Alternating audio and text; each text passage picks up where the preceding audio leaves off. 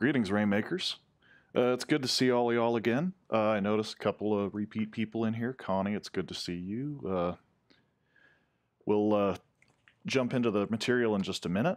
For those of you who are new, may not have listened to one of these before, I'm David Brandon, copywriter for Rainmaker Digital. I'm here with Katy Barrilleaux, Vice President of Rainmaker Digital Services. Hey everybody, it's great to be here. We're here today to talk about WooCommerce stores. Now, before I really get into the meat of it, I do want to say up front, if you have questions throughout, let us know. You can type them over in that box. And also, we're trying a few different things with this webinar. We had a couple technical difficulties last time. We're trying a lot of different stuff right now, so let us know if it's working, if it's not working, if there's anything that you want to see or anything on your end, especially with audio. We've had some issues with popping and crackling. We've tried to take care of those. If you do hear any issues, let us know, because we're still trying to make sure that this is the best possible experience for all of y'all, whether you're here in person or just listening to the recording. So, WooCommerce stores. This one's a fun one. I've actually been thinking about e-commerce a fair bit. I had a product idea not too long ago, so I've been digging into it on my own on the Rainmaker platform. And you can sell through it in a lot of different ways. Rainmaker platform has a lot of different ways to sell product, and WooCommerce is only one of them. Some of you've probably sold courses through LearnDash or MemberPress Maria. I don't know if you're in here or not yet, but I can't see because I'm sharing my screen. But I know you've sold some courses, and there's some other people in here who have as well. It's perfectly viable to sell through LearnDash or MemberPress by itself. You can set up stores in other ways, but WooCommerce has a lot of depth to it. It makes it really easy to buy multiple items with shopping cart functionality instead of just one item at a time. We talked about some of the basics in the last state of the platform. I'll go ahead and link that when I send out the email for the recap. I mentioned a few things about kind of organizing your products, product taxonomy in that piece, but we're really digging into it today. See, what makes WooCommerce really interesting is you can set up a store with all these different things to sort and tag by. Think of it like you're merchandising a physical store. I'll show you here. This is a quick store I whipped up last night with a few sample products. And this took me... David? Yes? We're not seeing your screen. Oh, you're not seeing my screen? Nope. That's a problem. Let me go ahead and... There we go. Okay, so here, let me show you this beautiful slide that I made that you haven't been looking at for the last 3 minutes. There we go. So here, thank you, Katie, appreciate that. This is a quick store I whipped up last night with a few sample products. I haven't optimized it or anything. It's literally just like, I made one change in the theme, everything else is just out of the box, what WooCommerce made for me automatically. You can see here, I've got all my categories set up. I can click through. You can see there's a few different like items and stuff that I made. You can click through here. There's like subcategories under this one where you can see there would be other subcategories here if I'd made more. But like all of this literally took me, I mean, it's maybe taken me an hour all told to build all of this. And, you know, if I'd spent a little more time on it and actually was like building it for real, in about a day, I could have a pretty good looking functional store. So you can adjust a lot of things, but it's really easy to get off the ground. And if you invest just a little time, your shopping experience can be significantly better than just what I've done here. Yeah, that looks really good, David. Just about everyone has shopped on Amazon. And if you've ever narrowed the range of products with the checkboxes or the drop-down menus when you're on Amazon or one of the other retailers and you're looking for different things, you know how useful tags and categories can be, and WooCommerce makes it very easy. So today we're going to take you through product categories, attributes, and tags, what they are, how they work, and what they can do for your WooCommerce store. So first, let's take a quick look at what they actually are. categories are the types of products you offer. It's a way to group products with similar features. They are hierarchical, so you can nest them together into subcategories. And then next we have attributes, which are variations for a product. Think of things like colors and sizes, things like that. And then tags are important features of a particular product that aren't easy to classify into categories. It's another way to group products based on topics or keywords. Yeah, so actually, let me go back on that. I'm going to switch over screens. Yeah, so it's a little tough to explain the difference between all three without having an example. I mean, a lot of you have worked with WordPress for a while.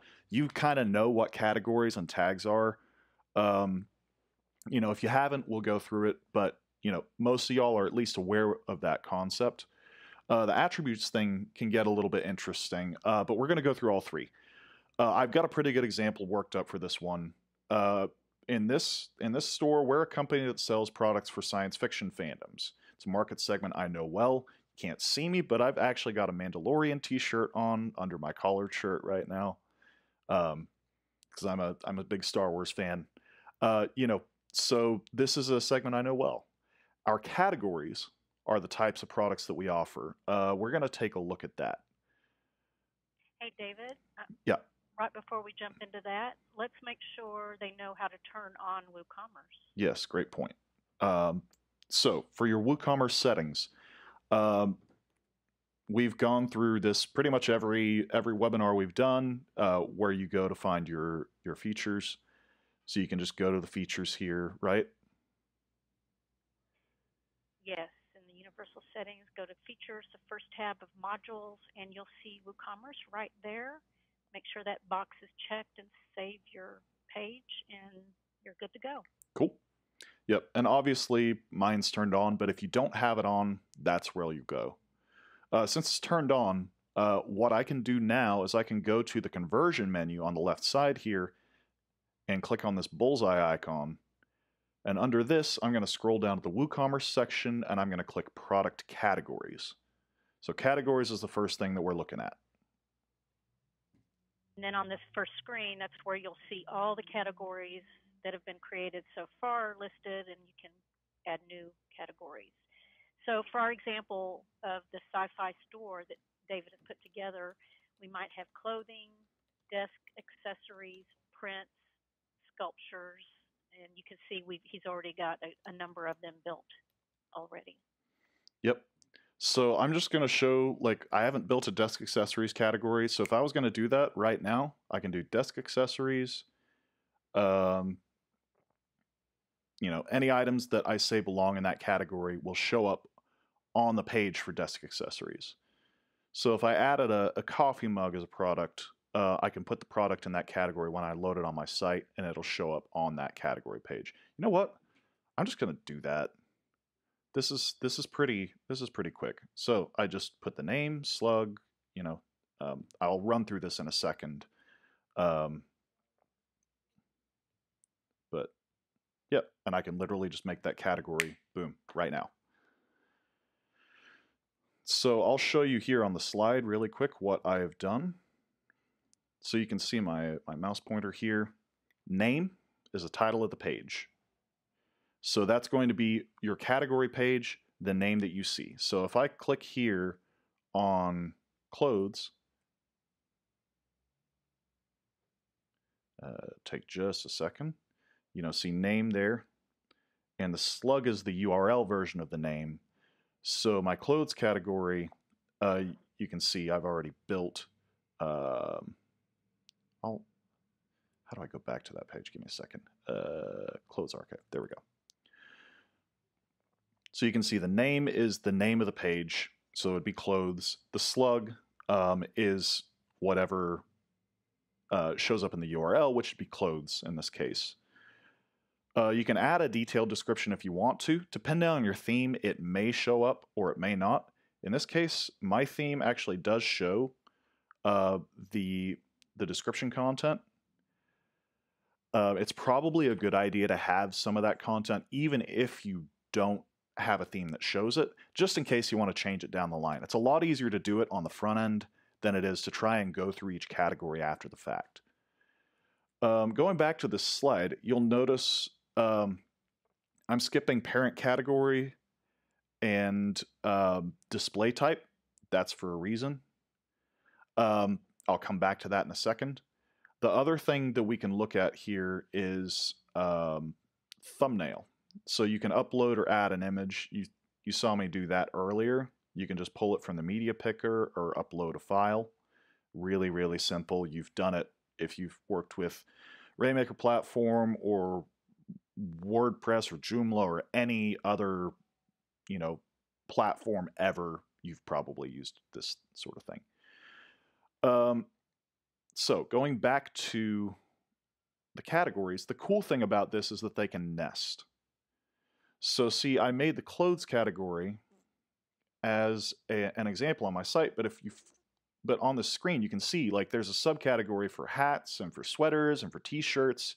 And then if I go into sweaters, you can see I've built a subcategory for hoodies, and I could have like, I don't know, fisherman's sweaters or like, I don't even know what you call all of those different things, turtleneck, whatever, and those categories can nest in each other. And you can see here on my category page, I've got clothes, and you can see the hyphen before that. That shows that's a subcategory.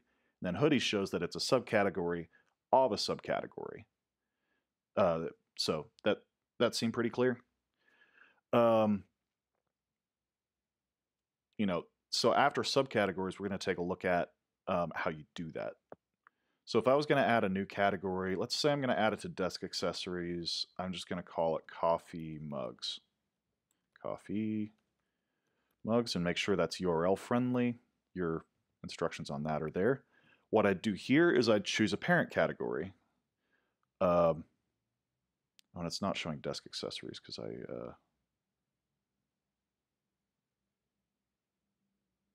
just a second. But yeah, you can take a look at there we go. Coffee mugs. Coffee mugs. And my parent category would be desk accessories. See? So now I can create that, and I'd say, you drink your coffee from this. And I'm going to use the same picture because I'm lazy. Boom. And for my display type, that's the other box that we need to look at here. I can choose default, or I can choose products, subcategories, or both. So you kind of want to choose products, subcategories, or both with this. If it's a big high-level category, say clothes, I have that set to just subcategories because I don't want to see my whole, literally every piece of apparel on my site. I want to have it broken down into subcategories. But if I go down the line a little bit, sweaters, I might want to have both my products and my subcategories because there's a few less products there. Maybe somebody will see something that catches their eye. In this case, with coffee mugs, I'm like, I just want to see products. I'm not going to put any subcategories under that. So I'm just going to add it as a new category. Boom. There it is.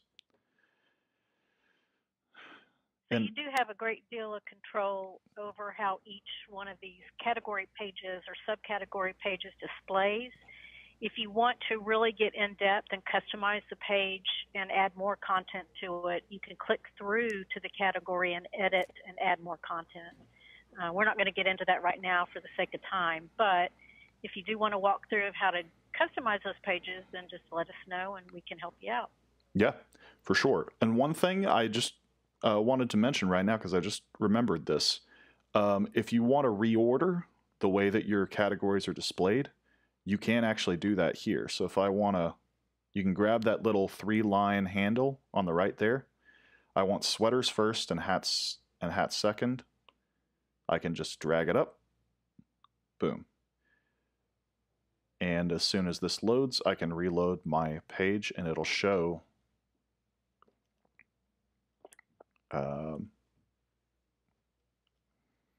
that my categories are in a slightly different order. There we go. See? Sweaters, hats, t-shirts. Easy. So those are our categories. That's how our categories work. What about our attributes? So let's go back to our clothing example. My Mandalorian t-shirt, the popular Star Wars show, it's on Disney Plus. If I was to sell that shirt on my site, it'd be under clothes, and then it'd be under the t-shirts subcategory. Pretty clear. Attributes come in when we start talking about things that aren't categories. So I'm a pretty big guy. I'm about 6'2", 230 pounds. I have to buy tall t-shirts because I have a really long torso, and I have to buy large t-shirts. My brother, on the other hand, is about 5'7", 5'8". And he has to, we obviously do not buy the same size t-shirts.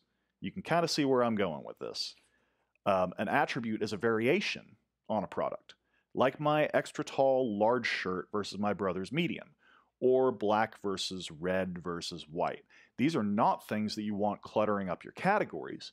Instead, you'd associate them with an item so people can choose from the product screen. So Katie, where would we find our attributes on the back end?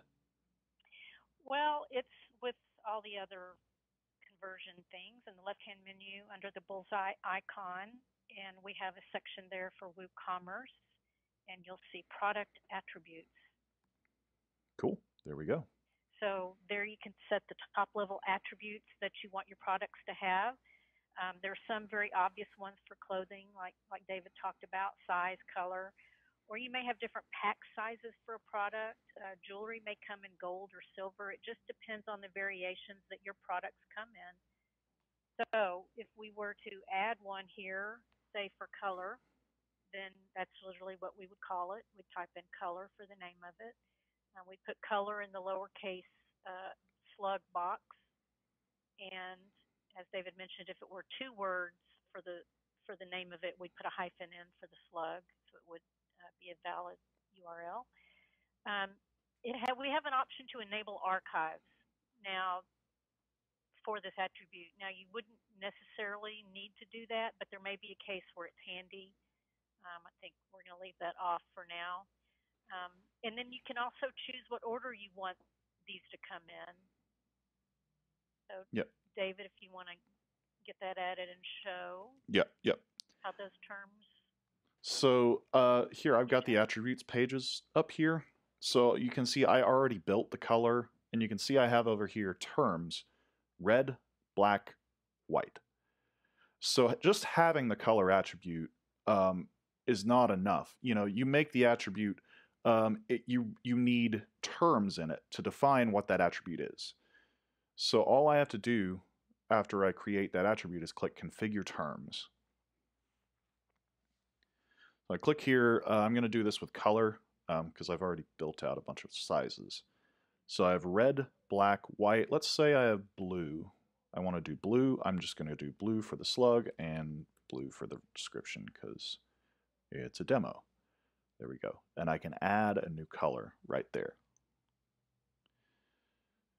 You'll notice, again, same thing as with the categories. There's 3 little lines to the right of each attribute. And I can, if I want, say I probably want my black and white first, my kind of neutral colors. So I can literally just pull those up. And boom, black and white will come up first, and then blue, and then red. And I can choose when I put these attributes on products which ones I want. Say I have a shirt and I only have small and medium. I only put small and medium as attributes. This just gives me all the options that are available under that attribute. Yeah, and this custom ordering is really handy, especially for attributes that don't have an alphabetical or a numerical order that makes sense. Right, and also, just like with categories, you can create attributes in the screen when you create a product, or if you create them here in the product attribute screen, you'll need to go edit your product to retroactively associate the attributes with the products. So people will be able to select their size or color in our example, and as they're adding the product to their cart. So that is categories and attributes. They both have a fairly logical order. What about tags, David? So again, let's use my Mandalorian t-shirt as an example.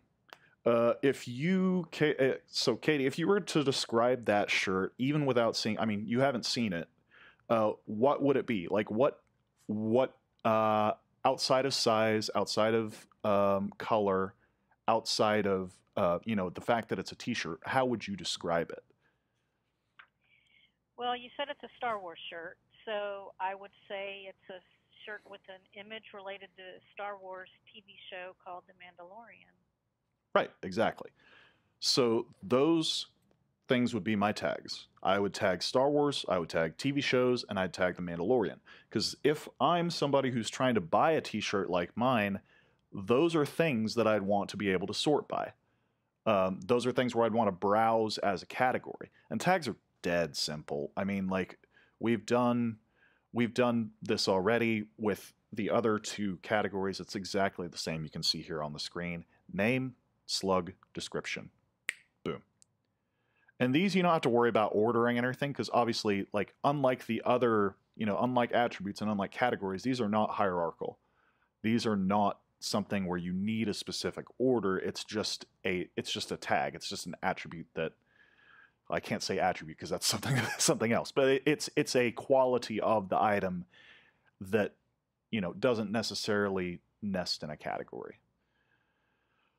So we've talked about adding these things to products. Oh, not yet. We talked about adding these things to products. I'm just going to run you through quick. We do have time to demo this. So I'm just going to show you, if I was going to create a product, how I'd do that. How I'd add my attributes, tags, categories, that sort of thing. So I'm going to say, let's stick with the Star Wars theme. I'm going to make a Darth Vader t-shirt, and it's going to be, okay, so I'm going to add new on products. You see, it's under the bullseye menu, same area where we've been, add new product. And I'm just going to say Darth Vader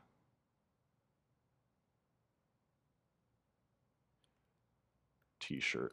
This is timely if any of you have been, well, I won't say that, spoiler alert. Let's see, clothes and t-shirts. You see over here, I can scroll down on the right. There's this product categories box. I'm going to make t-shirts my primary category for that. And it's under clothes as well. I can add all the description stuff and the meta description and all. We went through that in the state of the platform where all that will show up. Again, I'm going to link that in the recap. So I'm going to say, I don't know, this is a $20 t-shirt. But they haven't been moving, so I'm going to put it at $15 because I want to get this out. It's not virtual, it's not downloadable, it's a very simple product. And then from here, I'm going to click attributes. And I said already, we only have black for this. No, actually, let's say we have black and white, because I want to show we have multiple colors. So black and white. You can see here I clicked in that box and I started typing and it populated it for me. So I could just click on it and add it in. And then if I want to remove it, I can just click that little X. And I can even add a new color from here. So say I got in a green one. And then that'll add it. You'll see it back on the attributes screen where we were before. It's adding it as an entirely new attribute for the whole site. And I have it checked to be visible on the product page so you can choose which one is which. So I can go ahead and just save the attributes there. And this one you do actually have to save manually. Finally, for tags here, what did we say? We said Star Wars, and then I'll put a comma, and I'll put movies, I'll put TV shows, Darth Vader, that's a good one. You'd want that. And just add those. And this will, again, populate those on the back end. If I don't have those tags made yet, you can see here, I'll just show you. Just as soon as it loads, there we go. Oh, it hasn't, because I haven't made the item yet. That's why. Let me go ahead and I'm not going to add an image. Let me just go ahead and publish that item.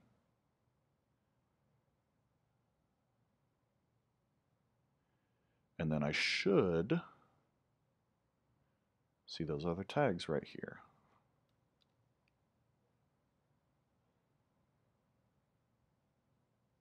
Yep, see, there's Darth Vader. Showed up.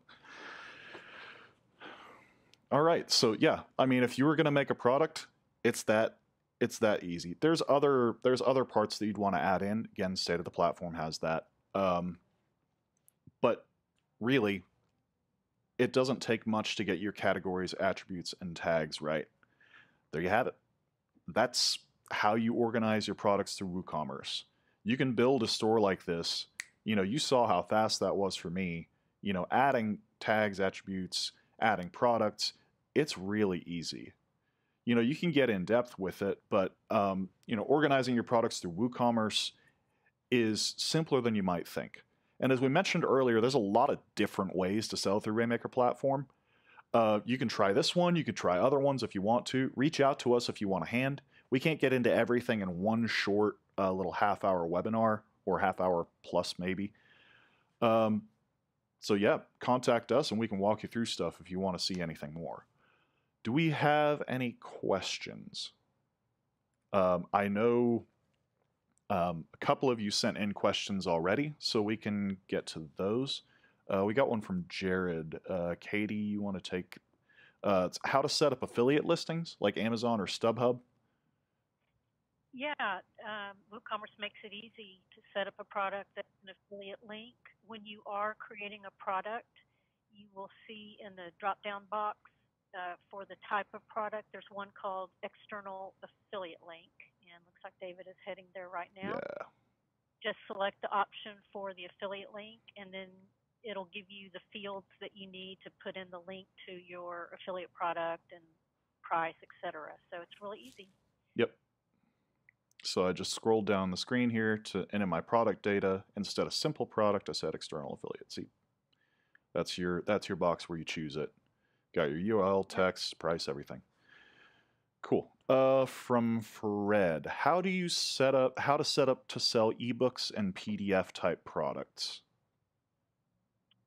And that's in the same area. So for digital products, you select a simple product, and then you would check the virtual box, which will disable the shipping features, and then the downloadable box to automatically provide a link to the file to download.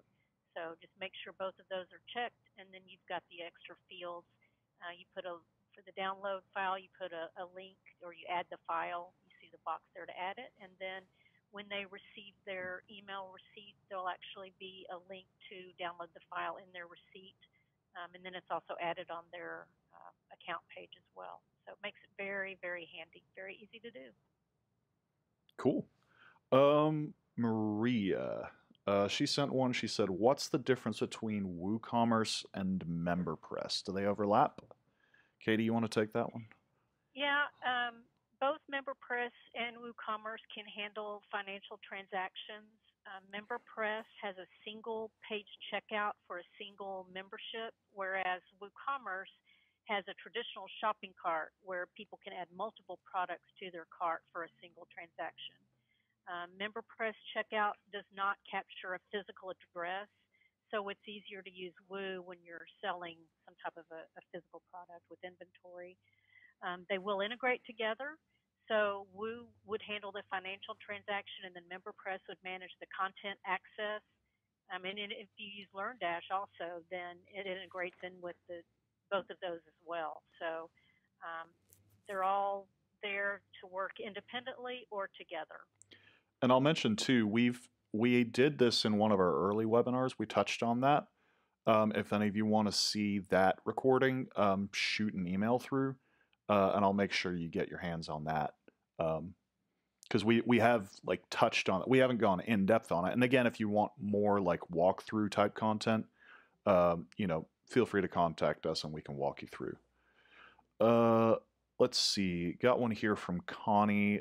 She asks, "Is there a fee?" I can answer that one. No, for Rainmaker platform, all of this is built in.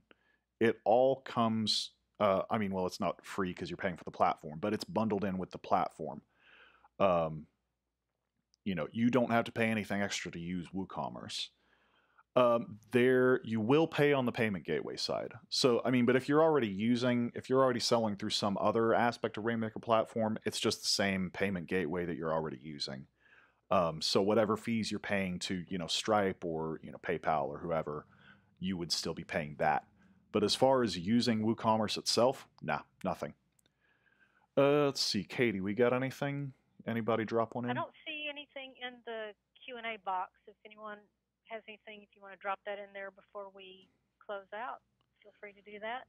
But it looks like I don't see anything. Any other questions? Cool. Well, hopefully that answers, you know, anything that you might have been interested in. Again, reach out to us if you have any other questions or if you want to see any of the supplemental content. We're happy to send that on to you. So thanks for tuning in. It's been great to be with you today. We'll catch you at the next webinar. Everybody, thanks, David.